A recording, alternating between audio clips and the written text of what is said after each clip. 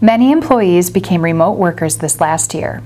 If you are an employer of a newly remote workforce, you may be wondering if you're required to mail check stubs to your employees.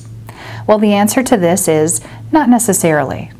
If you employ remote workers, it is acceptable to provide electronic pay stubs, provided that your employees have access to a printer and are not charged to print their pay stubs each pay period.